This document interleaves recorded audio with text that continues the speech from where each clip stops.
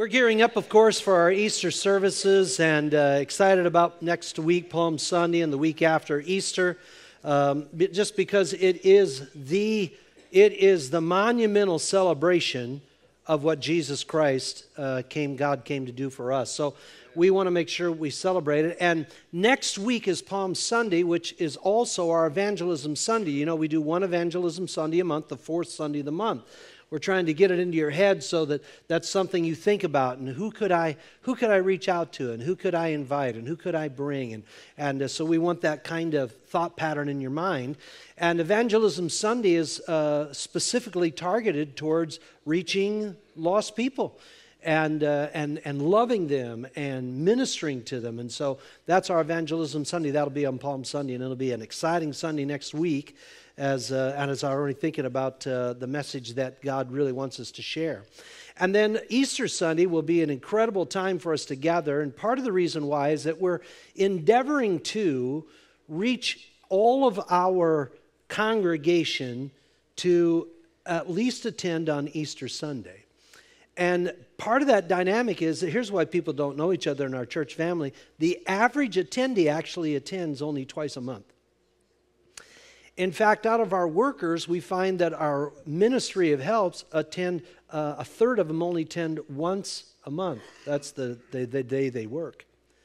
So we're working on this, say, how can we engage people more into our fellowship and gathering? Jesus said, do not forsake the assembling of yourselves together, especially as you see the day approach. And boy, the day's approaching. Would you agree about that?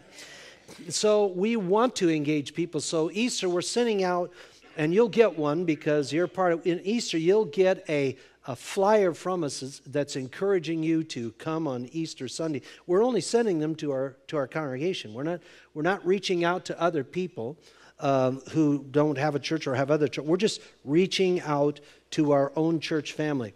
And that's 1,500 people. That includes children and adults. That's 1,500 people. Now you say, well, is our church that large? I know, right? Because you have the average twice a month or once a month, and so you don't all see them. Say, well, won't we be kind of full that Sunday? Yes, and do you know that many people will stay home from church because it's going to be full? They say, well, I don't want to come and have to look for a seat. Oh, gag me with a place setting. I was in a church in Europe, in Romania, years ago, and I remember when I came there, I walked into the house. The reason it was in a house is not because they didn't have a building, but they were meeting secretly because of communism, and so their names were on rolls, and police watched them, and so I was snuck in, and I came into the house, and when I came into the house, there was no room anywhere. It wasn't a very big house. Maybe a 2-bedroom house. I don't know. I didn't look at the bedrooms. But we were gathered there sort of in the kitchen, the living room. They were in separate rooms. I mean, people were sitting on the floor. There wasn't chairs for everybody. They were so hungry to hear the word of the Lord. And the house was packed. And I don't think one of them said, well, I thought about not coming because it might be no place to sit. They wanted to hear Jesus. So encourage. You might know some people that don't come regularly. You're like, oh, I know some of those two Sundays a month people, or one Sunday a month. I need to really encourage them to be here on Easter. And the reason why, if we're going to celebrate the incredible redemption of Jesus Christ, shouldn't we all be together to celebrate it? And hear the word of the Lord to us in Jesus' name. Nudge your neighbor and say, don't be a lazy Christian. Go ahead, just don't be a lazy Christian. How many brought your Bibles this morning? Oh, we got Bibles in the house. I love it. Matthew 16 is where I'm going to preach from today, because the whole theme of the Bible is redemption. Everybody say redemption. From the beginning of Genesis, that's what Genesis means, beginning, to the end of Revelation, which is the, quote, revelation of Jesus Christ. Jesus is in every book of the Bible. This is how we got the canon of Scripture. If Jesus ain't in the book, it didn't make the canon. Because the Bible is God, Jesus, speaking to us. The Logos become flesh and dwelling among us, the word of the Lord. So Jesus is in every book of the Bible because he is God coming to redeem us. Now, here's what redemption means, and I want you to get this thick into your mind. It means to regain something that has been lost. Redemption means to regain something that has been lost. And to redeem it, a payment must be made. A payment must be made. That's how you redeem it. In other words, the debt must be cleared to get it back. That's redemption. So if Jesus came to redeem us from sin, we lost something because of sin. What is it that we lost? Jesus came to reclaim that for us. And a payment had to be made to clear that debt. Have you ever heard songs, and hymns we sing, sin is the debt I could not pay? Jesus Christ came to eliminate that debt. So that's what redemption means. It regains something that is lost in exchange for payment to clear a debt.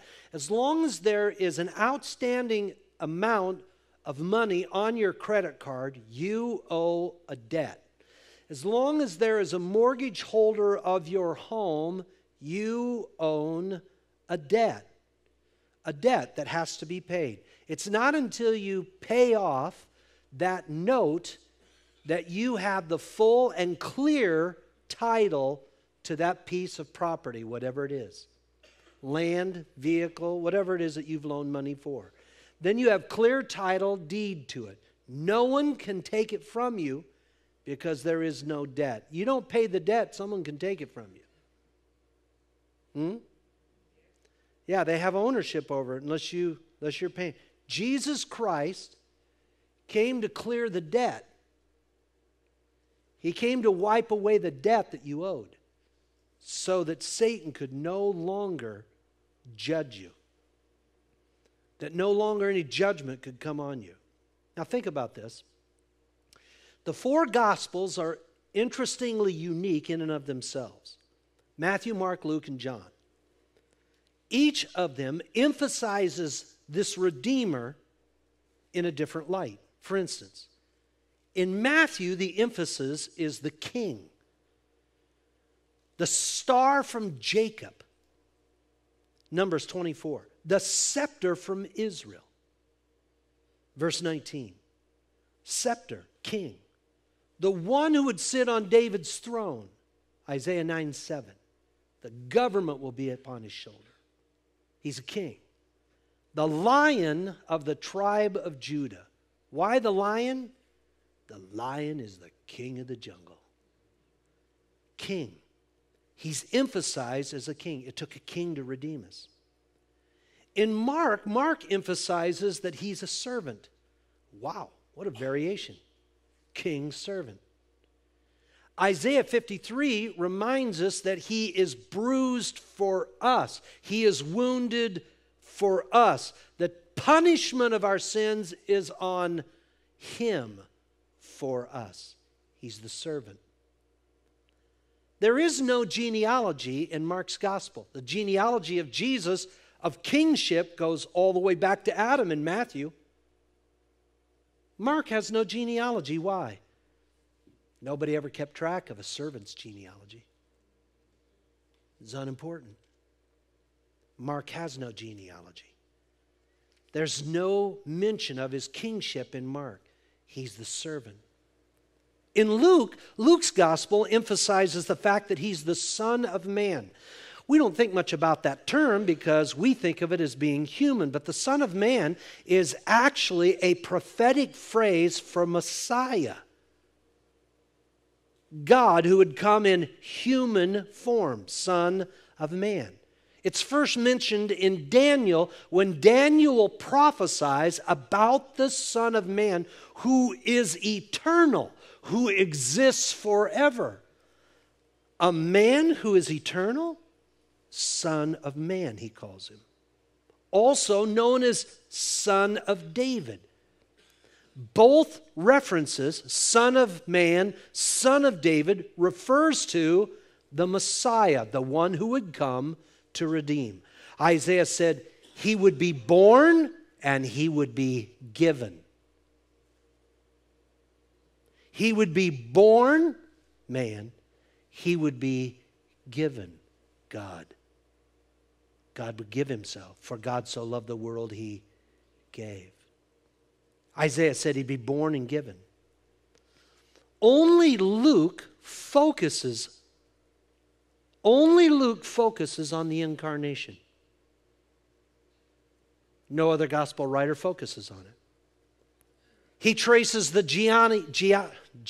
He traces the genealogy of Jesus through Mary and Joseph, all the way back to Adam. He's the Son of Man, the second Adam. John's gospel is unique in that he emphasizes Son of God, equal with God. That's what it meant. In fact, Jesus never denied he was equal with God. He called himself Son of Man. He also referred to himself as Son of God. They said, "How dare you make yourself equal with God?" Jesus never denied it. He didn't say, "Well, I'm not really equal. I'm just the Son." No. Son of God was divine. He is God. He is the Word of God, John says. He is the Word. He was the Word. He was in the beginning. He was God. And then the Word became flesh.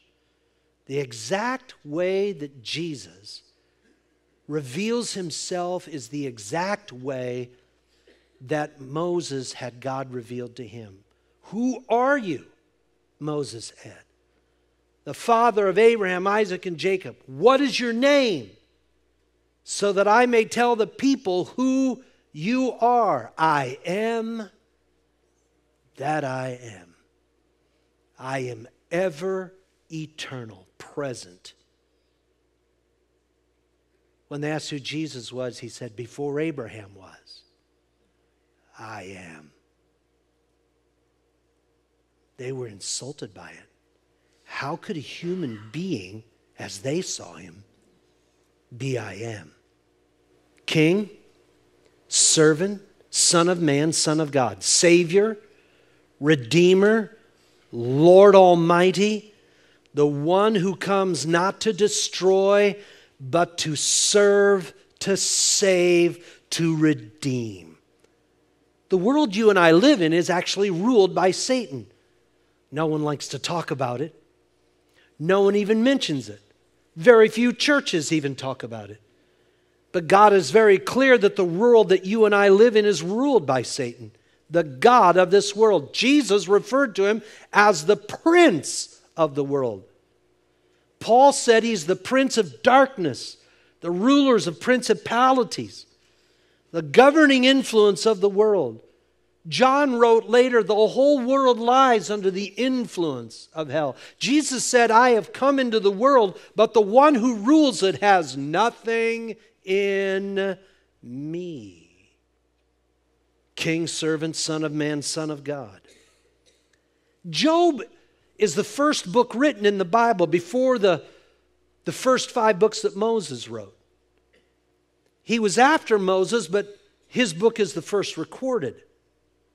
Interesting enough that Job actually talks about the devil in like coded form. He doesn't understand the thief that's broken into his life. He doesn't grasp the significance of this prince who is bringing destruction into his life. His cattle are stolen. A storm comes and destroys the home where his children are. They're killed. Everything begins to go awry. Then his servants, his employees, they're killed. More assets are taken.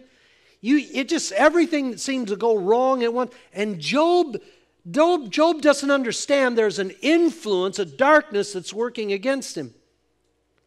He said, listen to this, I need an umpire. I need an umpire who can decide between me and what's going on around me. Someone who can bring me peace, he said. Someone who can stand between me and God. Here's how Job 19:25 said, listen to it. A guy who didn't even, I know that my Redeemer lives. In all my destruction, I know that my Redeemer lives, and He will redeem me. Wow. And God did. Remember, Job got twice back what he had. Twice. Not just what he had, twice. God is a twice redeemer. He brings back to you. This is why the Bible says the last days of the body of Christ will have a greater glory than the first. Ooh. Nudge your neighbor and say, it's going to be best. Yeah. When you don't know this, you read the Bible and you're like, what is all that stuff going on? What are they killing all these animals for? And why do the priests have to go through all these rituals? I mean, they got to wash, and then they got to put on clean linen, and they got to take the clean linen off, and then they got to wash again, and they got to sprinkle blood on this, sprinkle blood on that. What is going on? And then we read these stories in the Bible, and we're like, what is that story about? When you remember that God is the Redeemer, and you read the Bible in the light of that redemption, even the flood makes sense. Because God had said to Adam, I will send a seed of the woman, a virgin-born man, who will crush the lordship of Satan over man. Man had become so corrupt, the Bible says, every thought in his mind was to do evil. Satan was ruling all over man. How could God bring a redeemer in that line? He found Noah, who was righteous in the sight of the Lord. Said, Noah, I got to keep you alive for a righteous line for my Redeemer to come from. Here's what I want you to do. Build a boat. It'll be a type of Jesus, the one who saves, redeems. Only make one door, because Jesus is the only way to the Father. No man comes to the Father but by Him. Put one light in the top, one skylight in the top of the ark, so that the only place you can look to for help is up. Where does my help come from? It comes from the Lord. I look into the heavens and to the hills, from whence comes my help. Everything in the Bible has redemption all over it. When you don't understand this, you don't understand evil. Because you don't think that, it's like, why do bad things happen to good people? Because everybody's under the judgment, that's why.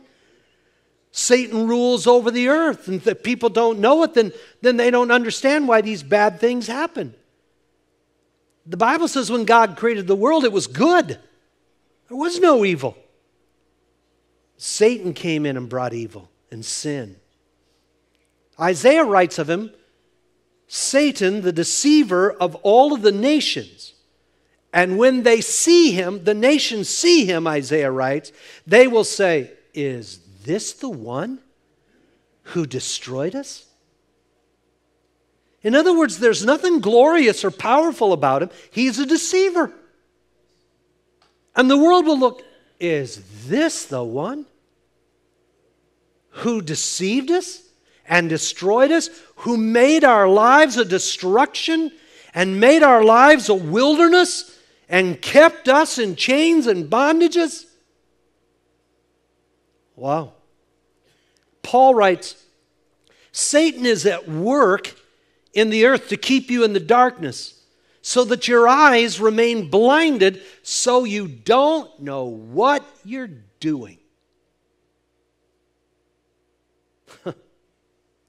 You don't know what you're doing. Redemption is truly revelation. Or revolution. It revolutionizes your life. because it takes you out of sin and its judgment and gives you an authority over any debt. So when the credit card company calls you and says, we're going to repossess you, say, no, no, no, no, I have receipt. It's been paid for. So when the bank calls you and says, we want your car, because it's not, no, no, no, I have receipt. It's already been paid for. You stand up with an authority and say, you can't take from me what has been paid for. And you can say to hell itself, you cannot take from me what Jesus has already paid for. Wow. Sometimes we find this, living in this darkness without this revelation, we find ourselves drinking the sewage of the world. The filth and the dirt and the corruptness of the world. Oh, we try not to. We think if we can just be good enough, we feel like then we can make it. But your goodness doesn't redeem you, my friend. Kind of like the man who was attempting to siphon gas from a motorhome that was parked along the side of the street there in front of the guy's house, And he got, the inclination, I'm going to get me some gas free. And so he got a whole lot more than he bargained for. Apparently, he didn't know where the gas tank was. When the police arrived at the scene, they found a very sick, coughing, spitting up man curled up next to the motorhome with spilled sewage around him. The man admitted that he was trying to steal the gasoline, but he had put the siphon hose into the motorhome sewage tank by mistake because it was dark. Of course, as he tried to siphon that out, well, I don't think I have to get into any more detail. The owner of the motorhome declined to press charges, saying it was the funniest thing he had ever seen in his life, and he thought the perp had been punished enough. Sin is like that. Sin is like that, and what seems to be the thing that we want, desire, that we're chasing after, actually is sewage to our lives. And it sickens us. And somehow the reward that we thought we would get, we don't get, and we're like, what did I get into? Matthew 16. That's where I'm going today. If you haven't found it by now, give up. If your tab didn't get you to Matthew 16 by now, it's just too late. Just forget it. Look on with somebody else. Jesus is near Magdala with his disciples. This is where Mary of Magdalene came from. With his disciples, many people are around him, right? And they're coming because they want to be redeemed from sickness and disease and infirmity and paralysis and deformities. The Bible says crowds of people are bringing their lame and their blind and their maimed and the mute and all kinds of diseases and sickness. And Jesus is healing them all. This is in Matthew 15:29. He's redeeming them from such horrible invasions into their physical bodies because that's what he came for. Why did he heal so many people? Because he's a redeemer. Why did he restore so many people? Because he's a redeemer. This is what he came for. Not only has he redeeming them from all this sickness and disease, he's feeding them thousands of people with a boy's lunch, bringing supernatural provision to them for their lack and their need. Where there is no food, he makes a way, multiplying a little boy's lunch until such a degree that not only do thousands of people eat, there are 12 basketfuls of food left over. My friend, God wants to redeem you from any lack. He wants to redeem you from your want. He's the Lord our shepherd, I shall not want. That's a redemptive verse. And God is saying to you, in all of your struggle and all of the things that are against you and all the things that could go wrong, and the business doesn't have enough people and the product's not selling or the wage is not enough, how do I survive? Wait, God can multiply your seed sown. God can multiply a little boy's lunch. God can multiply the things in your life until there's such provision you got basketfuls left over. This is not, quote, a prosperity message. Oh, curse those people who think that all God wants to do is give them money. No. God wants to make provision for you. That's part of His redemptive plan. Nudge your neighbor and say, it's going to be best in this last time. Go ahead, tell him. Jesus is not only feeding the thousands of people, He's demonstrating continually, listen to it closely, He's demonstrating the will of God for you to be redeemed. A man even came to Him who was sick, ill, and said, God, I know you can. Jesus, Son of Man, He called Him, I know you can. Fell at His feet and worshiped Him, Matthew 8. He said, I know you can, but will you? Jesus said, of course I will. Why did Jesus say that? Because the Father wills to redeem us. In doing so, we see these enormous miracles, amazing miracles happening during the ministry of Jesus. The Bible calls it signs and wonders. My friend, there are all kinds of signs for redemption that man is given. This is why Jesus said, go preach the gospel to every creature, and I will be with you, and signs will follow you. You and I are in the sign business. God wants to do miracles in your life. So, chapter 16, verse 1. You ready? One day the Pharisees and the Sadducees came to Jesus to test Him. These are two religious groups, Sadducees and Pharisees. The Sadducees were, basically they were priests who ministered in the temple area. They were very well-to-do, upper echelon, Jewish aristocracy is what you could call them. They didn't believe in angels. They didn't believe in spirits. They didn't believe in the afterlife. They didn't believe in the resurrection of the dead. That's why they were so sad, you see. Man. Pharisees, they were men of economic classes of every people. But they were very rigid in their adherence to the law of Moses, so much so that where there was ambiguity in the law, they would write even stricter laws of man where the law was ambiguous. They believed in spirits and angels. They believed in the resurrection from the dead. They believed in the afterlife. So here you got these two contentions. Verse 1. So the Sadducees, Pharisees, come tempting Jesus, desiring Him to show them a sign from heaven. And Jesus answered them, said, when it's evening, you say it'll be fair weather, for the sky is red. In the morning, it'll be bad weather today, for the sky is red. And hovering. Red sky at night, sailor's delight. Red sky in the morning, sailor's warning. All right, where do you think this came from? Verse 3, Jesus said, you hypocrites, you can see or discern the face of the sky, but you don't discern the signs of the time. Now, the Word of God is actually filled with signs. They're full of it. Signs about God's will, signs about His desire, signs to redeem mankind, all the way through the Old Testament.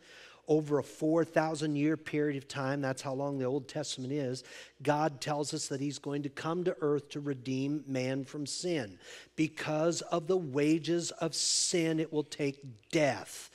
Death is the only way to get rid of sin, but not your death, because you are full of sin. So your death means nothing. It doesn't stop sin. It will just be the reward or consequence of sin.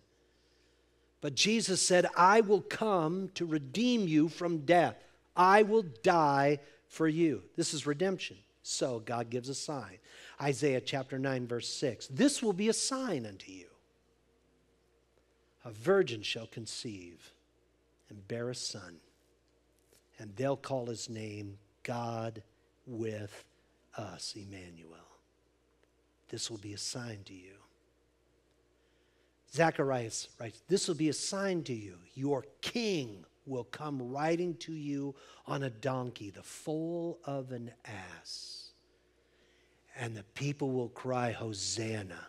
400 years before Jesus came riding into Jerusalem. God is giving signs. Signs. The one who's eternal, the one who is from everlasting to everlasting, he'll be born in Bethlehem of Judea.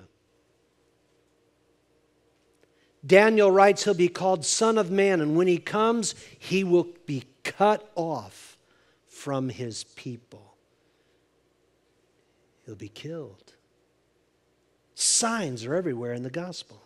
Signs are everywhere in the Old Testament. I'm going to come and die for all mankind. I will suffer for all of his griefs, all his sorrows, all his sicknesses, all his pains, all his poverty, all his chaos, all his fears, all of his torments. I will go to hell for him. I will be raised up from hell to life, and I will conquer hell and death, for I am coming to redeem you. So Jesus says to them, you guys are blind. Anybody think sewage? You guys are blind. You forecast weather, but you can't even see the signs about me that are everywhere. A wicked and adulterous generation will seek after a sign, and there will be no sign given to it but the sign of the prophet Jonah. And then he walked away. What's the sign of the prophet Jonah? 780 years before Jesus Christ. The Assyrian Empire is ruling over that region, over the world. It was a cruel, aggressive, and wicked empire. Its capital city was Nineveh. It was the most influential port city in the world, like what we might think of as New York, although it's not the most important port city anymore.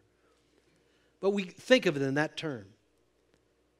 Most influential Nineveh. It's full of lies and liars in its government. It's full of human trafficking and rape and violence and cruelty and murder. It's full of witchcraft. It's full of sorcery. And it's full of addiction. Full of addiction to wine and the drugs of its time.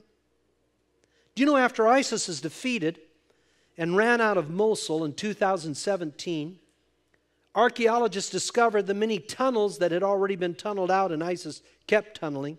Probably they were looking for artifacts they could sell on the black market from the Assyrian Empire that they could fund their terrorism with. But they had also broken and destroyed and looted many of the things that verified the Bible, both to sell on the black market and to fund their terrorism and destroy this pesky little book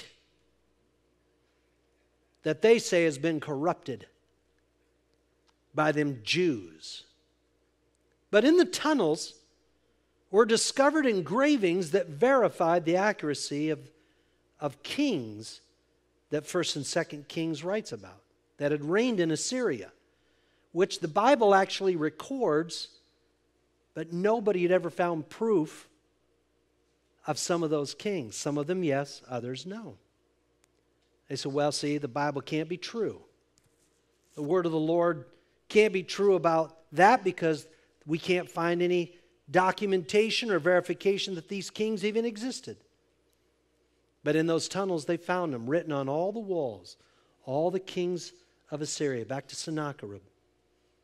And many of the kings that the scriptures listed that were not in what we call history until they found them in the tunnels. Tunnels, why would there be tunnels? Because in history, what you find is people build on civilizations, right? Why do they build on civilizations? Well, because where they usually built was probably a resource there, either water or some sort of. So when it gets destroyed, they just rebuild on it over and over again. When you go over east, you will find this in all of Europe. You'll find it in all of the Middle East. You'll find civilizations built on civilizations. Sometimes 20 different civilizations. And as they dig down, they find it in the earth. It just gets, covered up, wind blowing, etc. Here in these tunnels where, pillars, where old buildings sat of the Assyrian Empire, and on them listed all the kings. Why do I just mention that? Because what God says about redemption is true.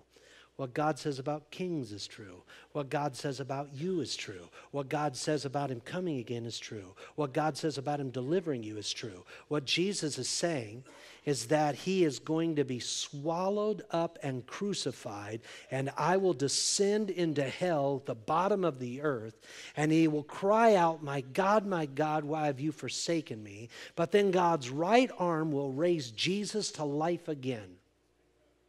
And Jesus says, the only sign that will be given to you is the prophet Jonah.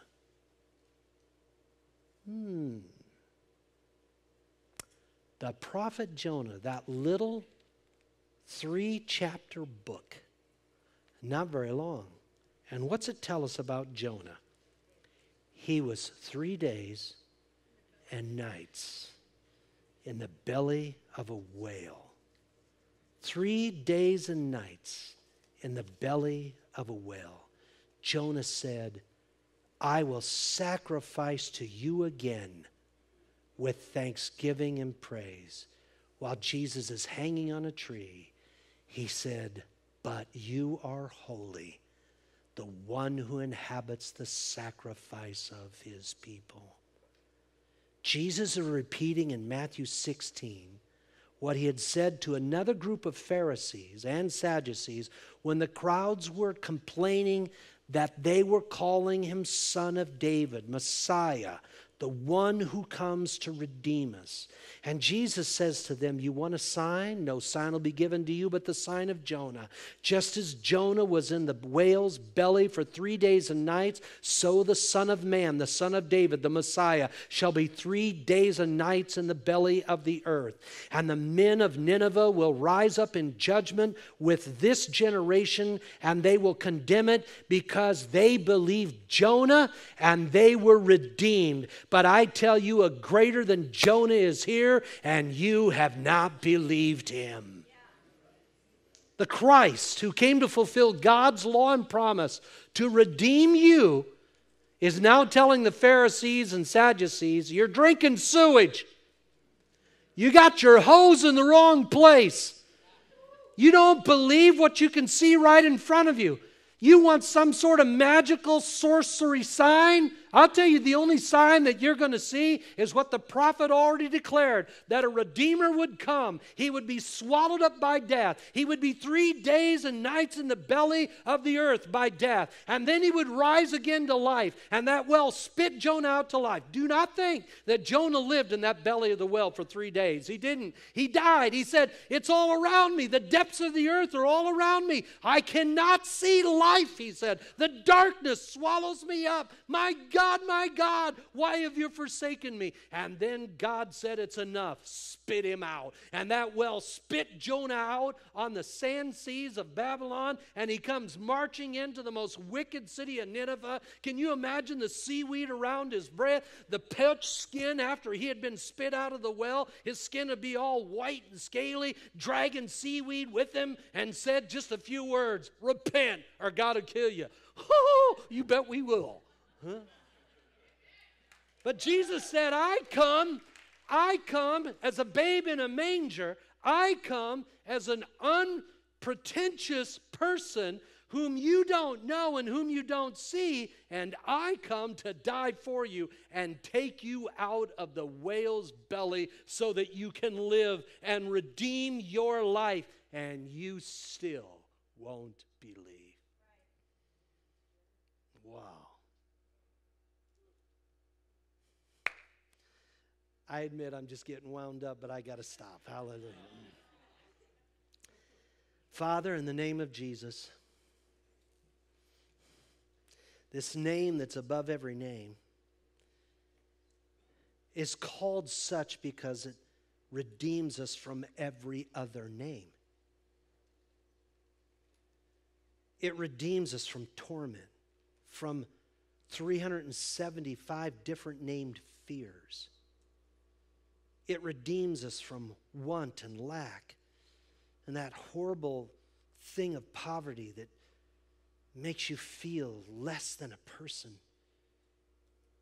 Scraping and always worried about what will I eat next? How will I live?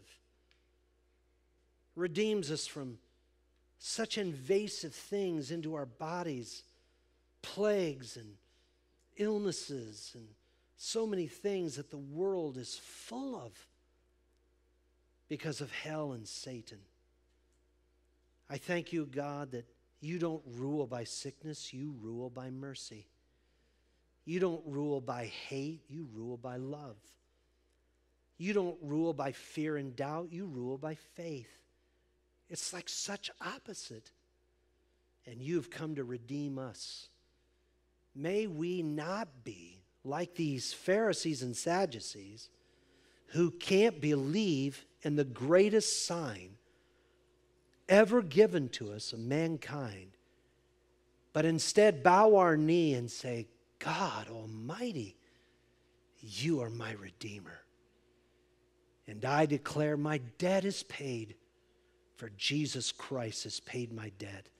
No invasion of hell can come again to my home. It must pass over. When it tries, it must leave, for it has no right to stay.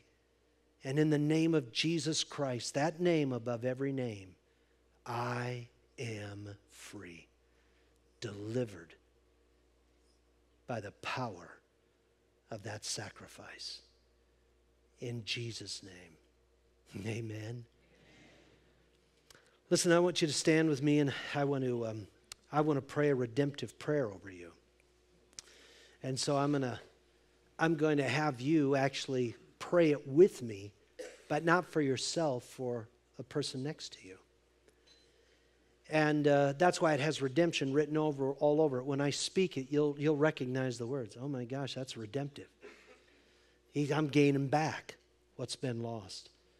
This is why the Bible says what the thief takes from you must be replenished 7 times. It's all redemption, right? How'd you like to be healthier 7 times more than you are right now? Right? How would you like to have God's presence, His peace, 7 times greater than when you lost His peace and feel like you're far from Him?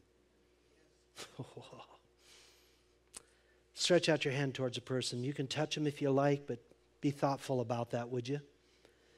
And just as a hand laid on them. Part of the reason that I have you do that is the Bible really speaks about you can transfer a blessing by laying on of hands. You can transfer healing by laying on of hands. You can transfer a prophetic word over a person by the laying on of hands. There's something powerful about human touch that God transfers His Spirit and power through us. Remember how many people wanted to touch Jesus whom He wasn't touching? It's because there was a transfer. That's why I'm having you do what I'm doing.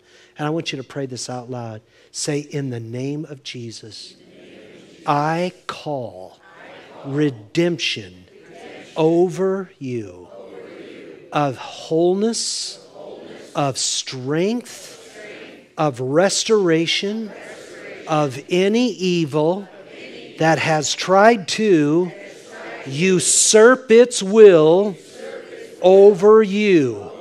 I command it broken off of you, and it must leave. And the redemption of Christ fills you full of His glory, His presence, His peace, and restoration. In the name of Jesus, I call you whole. Hallelujah. Hallelujah. That's a redemptive prayer. That's what that is. Glory to God.